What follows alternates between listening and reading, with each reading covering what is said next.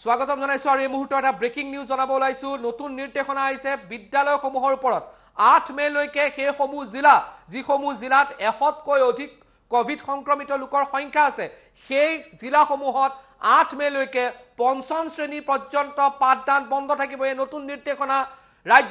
ৰাজ্যৰ শিক্ষা বিভাগৰ ফালৰ পৰা দিয়া হৈছে 8 মে লৈকে পঞ্চম শ্ৰেণী পৰ্যন্ত সেইসমূহ জিলা যিসমূহ জিলাত 100কৈ অধিক কোভিডৰ লোকৰ সংক্ৰমিত হৈছে সেই জিলাসমূহত 8 মে পৰ্যন্ত বিদ্যালয়ৰ পঞ্চম শ্ৰেণী পৰ্যন্ত বিদ্যালয়ৰ পাঠদান বন্ধ থাকিব শিক্ষা বিভাগে নিৰ্দেশনা জাৰি কৰিছে ব্ৰেকিং নিউজ আমি আপোনালোকক জনাই আছো 8 মে পৰ্যন্ত সেইসমূহ জিলা যিসমূহ জিলাত 100কৈ অধিক লোক সংক্ৰমিত হৈছে কোভিডত সেই জিলাসমূহত 8 মে পৰ্যন্ত পঞ্চম শ্ৰেণী পৰ্যন্ত পাঠদান বন্ধ থাকিব ব্ৰেকিং নিউজ আমি আপোনালোকক এই মুহূৰ্তত জনাই আছো শিক্ষা বিভাগৰ নতুন নিৰ্দেশনা কোভিডৰ ভয়াবহতাৰ প্ৰতি লক্ষ্য ৰাখি এই গুৰুত্বপূৰ্ণ নিৰ্দেশনা দিয়া হৈছে শিক্ষা বিভাগে জাৰি কৰিছে নিৰ্দেশনা য'ত কোৱা হৈছে যে সেইসমূহ জিলা যিসমূহ জিলাত 100কৈ অধিক সংক্ৰমিত লোকৰ সংখ্যা আছে সেই জিলাসমূহত 8 মে পৰ্যন্ত পঞ্চম শ্ৰেণীলৈকে বিদ্যালয়ৰ পাঠদান বন্ধ থাকিব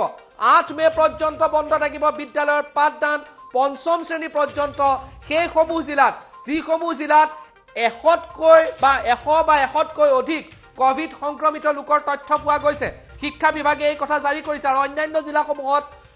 স্বাভাৱিকভাৱে য'ত 100কৈ কম আছে তেনে জিলাসমূহত স্বাভাৱিকভাৱে পাঠদান চলি থাকিব বুলি শিক্ষা বিভাগৰ ফালৰ পৰা জনোৱা হৈছে আৰু এই মুহূৰ্তৰ ব্ৰেকিং নিউজ আমি আপোনালোকক জনাই আছো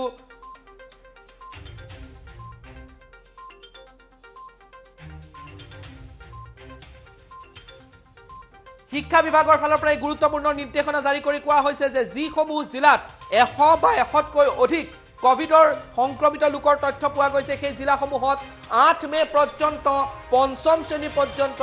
পাঠদানসমূহ বন্ধ ৰখা হ'ব 100কৈ তলত থকা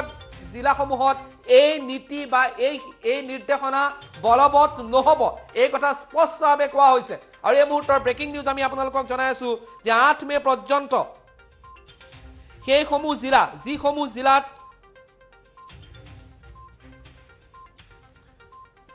100কৈ অধিক সংক্ৰমিত লোকৰ সংখ্যা আছে কোভিডত সেইসমূহ জিলাত 8 মে পৰ্যন্ত পঞ্চম শ্ৰেণীলৈকে পাঠদান বন্ধ থকাৰ সিদ্ধান্ত ৰাজ্যৰ শিক্ষা বিভাগে গ্ৰহণ কৰিছে কি কোৱা হৈছে পত্ৰত মই সবিশেষ জানিবলৈ মোৰ সহযোগী সমীৰণৰ ওচৰলৈ গৈছো সমীৰণ মই আপোনাৰ ওচৰলৈ আহিছো এটা গুৰুত্বপূৰ্ণ নিৰ্দেশনা শিক্ষা বিভাগে জাৰি কৰিছে সমীৰণ হয় দীক্ষিত শৰ্মা এটা কথা উল্লেখ কৰিব লাগিব যে যিসকল জিলাত 100ৰ অধিক আক্ৰান্ত হৈছে কোভিড ৰোগী আছে সেই জিলাসমূহত 100 বা 100ৰ ওপৰত যিসমূহ জিলা আছে সেইসমূহ জিলাত তাৎক্ষণিকভাৱে বলবৎ হোৱাকৈ এটা নিৰ্দেশনা জাৰি কৰিছে ৰাজ্যৰ শিক্ষা বিভাগৰ তৰফৰ পৰা য'ত স্পষ্টভাৱে উল্লেখ কৰিছে আগন্তুক 8 মে তাৰিখলৈকে এই নিৰ্দেশনা বন্ধ থাকিব এই নিৰ্দেশনা পালন কৰিব লাগিব আৰু যি শিক্ষা বিভাগৰ তৰফৰ পৰা স্পষ্ট নিৰ্দেশনা দিয়া হৈছে সেই নিৰ্দেশনাত এটা কথা উল্লেখ কৰা হৈছে যে ডিজাস্টাৰ মেনেজমেণ্টৰ তৰফৰ পৰা যি এক্ট আছে সেই এক্টৰ অধীনত সকলো ধৰণৰ ব্যৱস্থাৰে যি এই পদ্ধতি অৱলম্বন কৰিব লাগিব আৰু এটা কথা উল্লেখ কৰা হৈছে যে ক্লাছ 1ৰ পৰা পঞ্চম শ্ৰেণীলৈকে এই পাঠদান সেই জিলাসমূহত নিৰ্দিষ্ট জিলাসমূহত বন্ধ থাকিব আৰু ইতিমধ্যে এটা কথা উল্লেখ কৰিব লাগিব যে ৰাজ্যত কোভিড-19ৰ যি সংক্ৰমণৰ সংখ্যা সেই সংক্ৰমণৰ হাৰ ক্ৰমাৎ বৃদ্ধি পোৱা পৰিলক্ষিত হৈছে উদ্বেগজনকভাৱে বৃদ্ধি পাইছে যাক লৈ এতিয়া অভিভাৱকসকল চিন্তিত হৈ পৰা পৰিলক্ষিত হৈছিল বিভিন্ন মাধ্যমত অভিভাৱকসকলে প্ৰশ্ন উত্থাপন কৰিছিল যে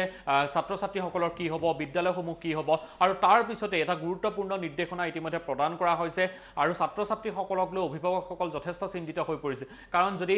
আমাৰ অসমৰ পৰা বাহিৰলৈ চোৱা যায় তেতিয়া দিল্লীত ইতিমধ্যে বিদ্যালয়ৰ ক্ষেত্ৰত নিৰ্দেশনা জাৰি কৰা হৈছিল কিন্তু অসমৰ ক্ষেত্ৰত স্পষ্ট নিৰ্দেশনা পালন কৰা হোৱা নাছিল যাৰ পৰিপ্ৰেক্ষিতত অভিভাৱকসকলে প্ৰশ্ন তুলিছিল আৰু তেনে ক্ষেত্ৰত এই সিদ্ধান্ত গ্ৰহণ কৰিছে তাৎক্ষণিকভাৱে আৰু এই নিৰ্দেশনা 8 তাৰিখলৈকে বৰ্তমান বলবৎ হ'ব বুলি উল্লেখ কৰিছে কিন্তু এটা কথা উল্লেখ যদিহে কোভিড-19ৰ এই ধাৰাটো যদি বৃদ্ধি পাই থাকে সংক্ৰমণৰ হাৰ যদি বৃদ্ধি পাই থাকে তেতিয়াহ'লে কিন্তু 8 তাৰিখতকৈ বঢ়াই দিয়াৰ সম্ভাৱনাও আছে আৰু যিটো আমি এই মুহূৰ্তত শেহতীয়া টাইমেটৰ হাতত তথ্য আহিছে কেৱল বিদ্যালয় নহয় বিশ্ববিদ্যালয়ৰ ক্ষেত্ৰতো কিন্তু কেতবোৰ নিৰ্দেশনা প্ৰদান কৰিছে আমি কিছু সময়ৰ আগত আগতে ব্ৰেক কৰিছিলোঁ কিছুমান সবিশেষ ডিব্ৰুগড় বিশ্ববিদ্যালয়ৰ ক্ষেত্ৰত কি নিৰ্দেশনা জাৰি কৰা হৈছে বা তেনেকুৱা পুনৰ আহিম কি কোৱা হৈছে মই এইটো এবাৰ আমাৰ দৰ্শকসকলক কৈ দিব বিচাৰিছোঁ যিখন নটিফিকেশ্যনত আছে তাত কোৱা হৈছে active COVID-19 cases in some of district in the state of Assam the government in education department has decided to close down lower primary school both government and non-government up to class 5 including pre-primary school in those district where the deputy commissioner of the district as the chairman and এই কথাষাৰ কোৱা হৈছে আৰু তাত কথা কোৱা হৈছে has crossed the 100 marks of mark and the small to be received তাৰ মানে 100 যেটো তাৰ বেঞ্চমাৰ্ক আছে তাতকে যিসকল ওপৰলৈ গৈছে তেওঁলোকক সেই ডিস্ট্ৰিক্ট সেই জিলাসমূহত এই সিদ্ধান্তটো গ্ৰহণ কৰা হৈছে আৰু এই যি সিদ্ধান্ত আছে হেতু সৰকাৰি আৰু বেসৰকাৰি দুখন বিদ্যালয়ৰ বাবে প্ৰযোজ্য হ'ব প্ৰি প্ৰাইমেৰীৰ পৰা আৰম্ভ কৰি ক্লাছ পঞ্চম শ্ৰেণী পৰ্যন্ত এই কথাষাৰ উল্লেখ কৰা হৈছে আৰু তাৰ লগে লগে এই যিখন নটিফিকেশ্যন আছে তাত কোৱা হৈছে দিছ order will come into effect from the date of issuing the notification and will remain in force up to 8/5/2021 until further order অৰ্থাৎ এই যিখন নটিফিকেশ্যন দিয়া হৈছে এই নটিফিকেশ্যনখন যিদিনাখন ইস্যু হৈছে আৰু ইয়াত মই দেখা পাই আছোঁ এই নটিফিকেশ্যনখন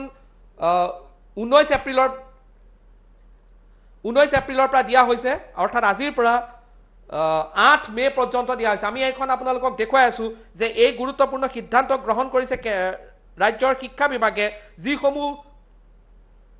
জিলাত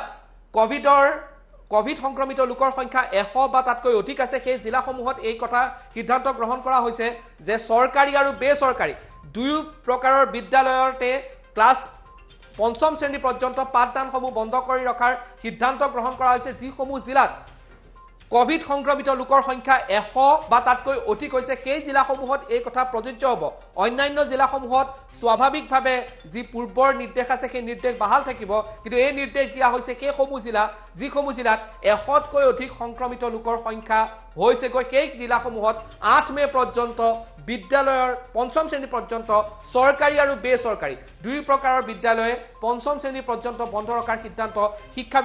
বিভাগৰ পৰা দিয়া হৈছে মই পুনৰ সমীৰণৰ সৈতে সংযুক্ত হৈছো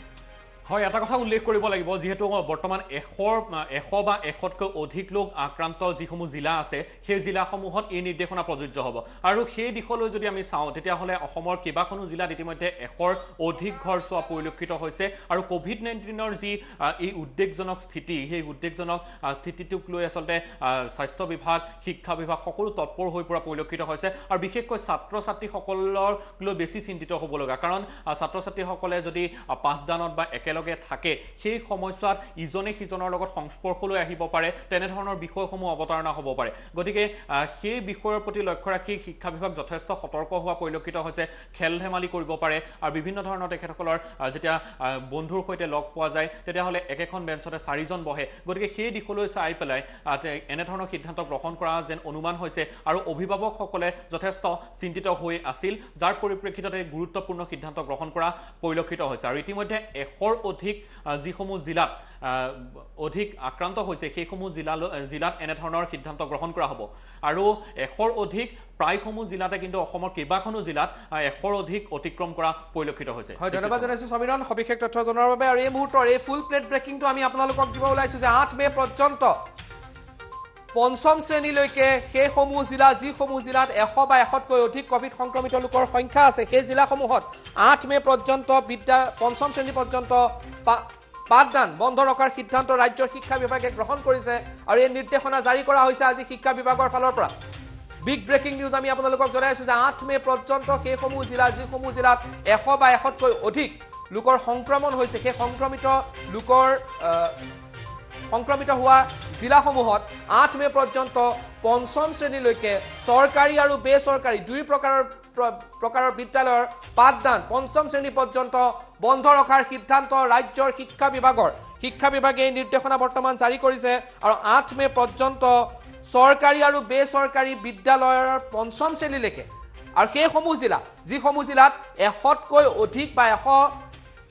চুইছেগৈ বা 100তকৈ অধিক সংক্ৰমিত লোকৰ সংখ্যা পাইছেগৈ সেইসমূহ জিলাত 8 মে পৰ্যন্ত চৰকাৰী আৰু বেচৰকাৰী দুই প্ৰকাৰৰ বিদ্যালয়ৰে পঞ্চম শ্ৰেণী পৰ্যন্ত পাঠদান বন্ধ ৰখাৰ সিদ্ধান্ত ৰাজ্যৰ শিক্ষা বিভাগে জাৰি কৰিছে।